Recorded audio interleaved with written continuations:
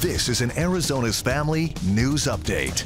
Good morning, Arizona. I'm Scott Passmore with the latest stories we're following from the Arizona's Family Newsroom on this Monday. Another 604 cases added to the state's coronavirus total. According to the Arizona Department of Health Services, that brings Arizona to more than 840,000 cases reported since the start of the pandemic. We have no new reported deaths today. Our weekly average positivity rate is at 5%.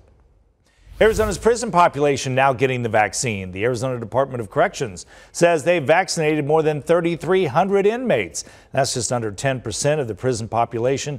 About 33% of the inmates have been infected with COVID over the past year. Fox Restaurant Concepts wants to make sure that its employees stay safe and healthy. So that's why today and tomorrow they're hosting a COVID-19 vaccination clinic for its workers. The restaurant group partnered with Embry Health to administer the Johnson & Johnson vaccine. That's just a one-shot deal. The move comes after the governor's executive order allowing for restaurants and businesses to operate at full capacity.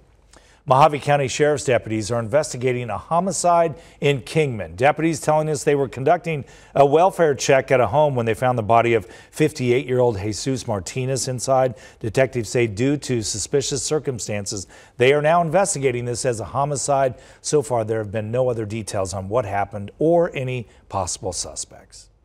It's going to be a warm one today, 89, potentially 90 degrees. For the first time this year, some upper 80s on tap with some breeziness Tuesday and Wednesday. Then things get really toasty, mid-90s by the end of the week.